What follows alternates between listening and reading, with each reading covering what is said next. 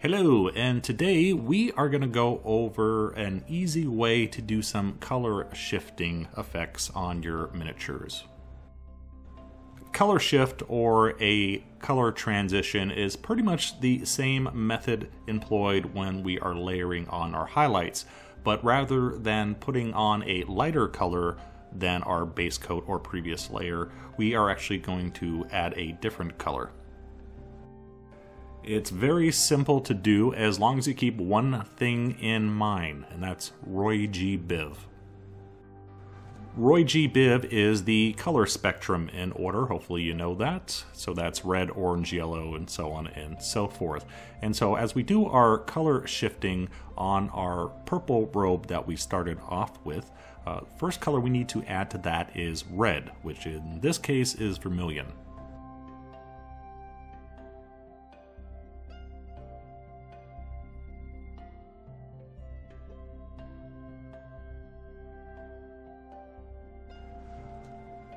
Our first mixture with the vermilion added gave us a bit more purple effect on our bluish purple that we had before. So we're going to add it one more time to go a little bit more red.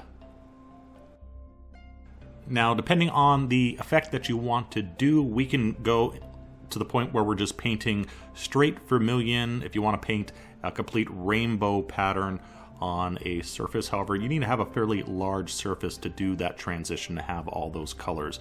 We're just going to add a little bit of the color in mind. So in this case, we're adding a little bit of red to add a red tone to our purple. Then once we achieve a little bit of a red tone, now we're going to add a bit of an orange tone. That's our O in our ROYGBIV. In this case, I'm adding Parasite Brown, which is a good rust-colored orange color, because I don't want to go too extreme. I don't want a bright rainbow pattern on our wizard here. I want colors that are a little bit more muted, so we're going to be doing some brownish colors, mixing in some ochres, so we don't end up with a full-blown rainbow wizard.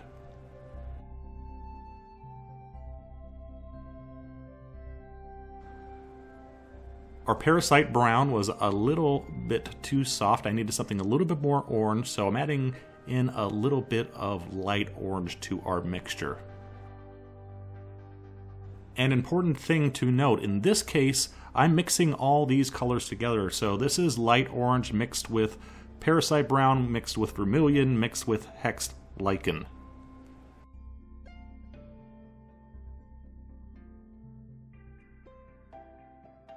Our final color is Filthy Brown, which is a mustard yellow color. And you can see here we're working on the final highlights at this point, and all these colors have been applied with the same method that we would normally apply a regular highlight. So we're working towards the top of the hood and the cape. This final color here is basically an edge highlight, picking out all those tight folds. So we're ignoring regular highlighting and doing it instead with our color spectrum here. For the cloak, we covered most of the colors in the color spectrum. However, we ignored green and blue, so we're going to use those two on the robes. Started off with dark Prussian blue, which was a little bit too dark to mix in our green color, so added a coat with some dark blue gray mixed in. And that will give us, make it easier for us to mix in our next color, which is uniform green.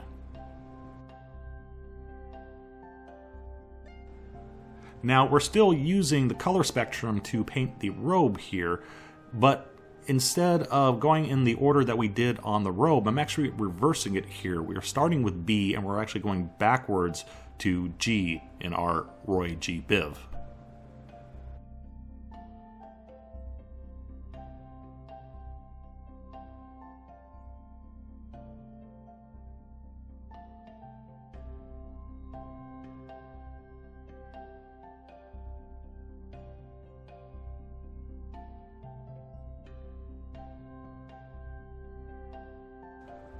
With the robes, I'm only doing two highlights, mixing in flat yellow to our previous mixture. So again, we have four colors here. Every previous color is still in the mix.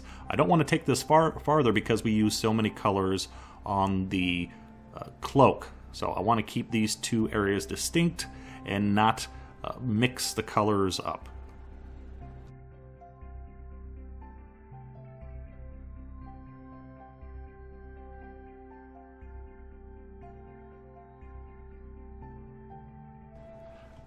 That's about it for the color transitioning.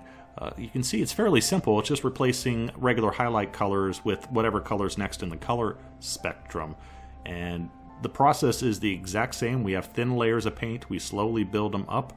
It's just a matter of changing the colors every so often to whatever's next in line. Using every color in the rainbow does make adding little details on the miniature a little difficult, because what colors do you use?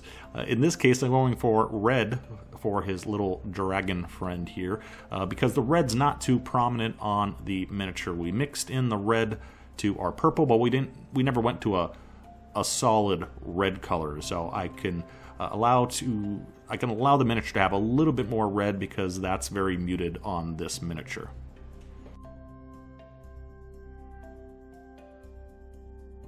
The main base coat color for our dragon is Scarlet, which we first darkened with black red, and then I darkened it again for the second coat with Gory Red, which is a lighter color red.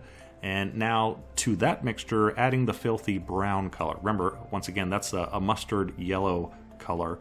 It's a little bit more on the muted side. However, it was on the palette, and we're making use of the paint that we have on the palette, which is good, rather than cracking open a different bottle. And just a note, going a little extreme on the highlights with the Filthy Brown. Because we have the color shift on the mage, I want a good amount of contrast on the dragon, so he is also very dynamic and sticks out from all the colors that we used on the wizard. And there you go, very easy to do. Took me just a little over an hour to paint this miniature. Now there's several different ways that you can do a color shift or transition on a miniature. This is the easiest way because we are following the color spectrum and we are going from letter to letter in ROYGBIV. If you do that, the colors mix together very easily.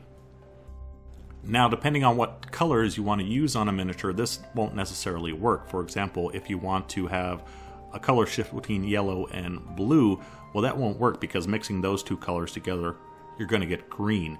So you would have to layer them instead. First put on the blue, or first put on the yellow, let it dry, and then glaze or layer the other color on top of that so they don't mix. However, that is a topic for a different video. I hope this helps, gives you an idea of something to try. Instead of just doing regular highlights, every once in a while you can do a little color shift, depending on what you're painting. But hope you enjoyed it. Thanks for watching, and I'll see you next time. Bye-bye.